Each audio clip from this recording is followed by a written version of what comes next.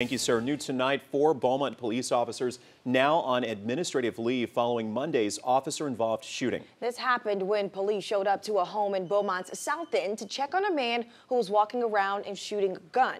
12 News reporter Tyler Segerman is live at police headquarters to tell us about what happened next.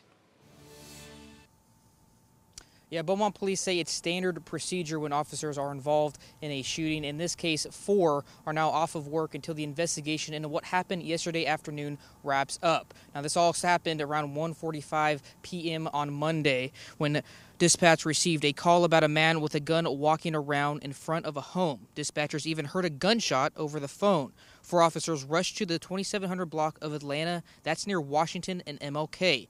Late this afternoon, police put out a statement breaking down what happened next. The department says the officers gave verbal commands to get the man to put down the weapon. More than 5 minutes passed when Beaumont police say the suspect forced the officers to fire their weapons. The man was taken to the hospital with serious injuries where he's still being treated. Nobody else was hurt and the officers are all okay. Beaumont police say they are working with the DA's office and they're not releasing the names of the man or the 4 officers who are on administrative leave right now. Live in Beaumont, Tyler Segerman, 12 News. Breaking